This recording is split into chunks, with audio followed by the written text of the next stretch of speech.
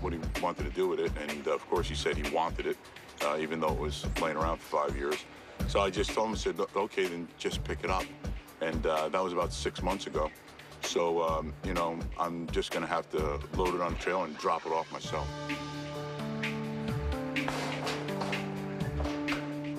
I think Paul is just an inconsiderate person. He doesn't really think or care about people.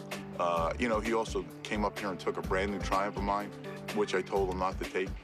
He left it at his house for a month in the rain. I went over there and picked it up, and he never even knew it was gone. You know, with our relationship the way it is, I think I'm just gonna leave it at the end of his driveway. You know, I don't know if he'd particularly want me on his property, and I don't really want to take that chance.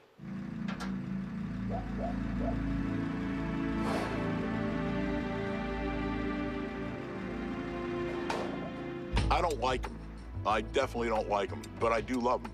And I think that, you know, not having that around here, you know, it doesn't remind me of, I guess, our relationship. So, you know, our relationship is what it is now. So the less I see of certain things that remind me of our relationship, the better off I am. So now I go back to the shop and do what I got to do, you know, and really, if you think about it, you know, this is interrupted part of my day when I could be at the shop doing what I need to be doing instead of dropping off a bike.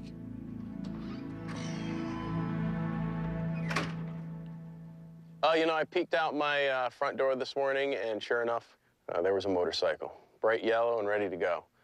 I think it's been up at my father's for a long time now. And I think he probably just wanted to get rid of it because it was in the way. So I think he dropped it off here. The old RZ350. It's fine that he dropped it.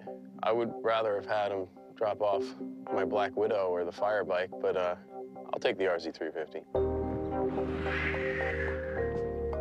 I don't know if this is an effort to open up a door for us to start communicating. You know, unfortunately, it's a little bit more serious than here's your bike back. But I'm always open for reconciliation on these situations. And, you know, sometimes it has to be a give and take. So I'm always ready for that. I really am. Oh, boy.